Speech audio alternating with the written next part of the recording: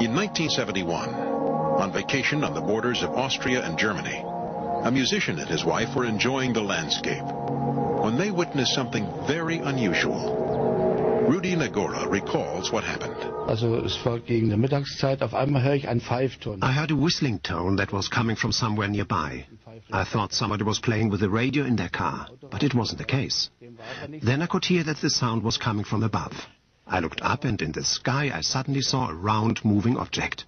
It certainly didn't move like an aeroplane. A plane might do loops, but it doesn't suddenly stop and stand still.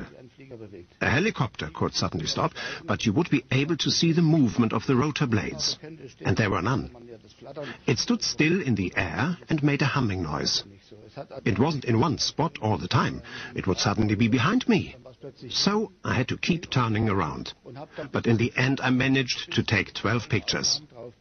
Of course, they were ridiculed a lot and doubted. People said I had seen a hubcap and such like, until they were analyzed.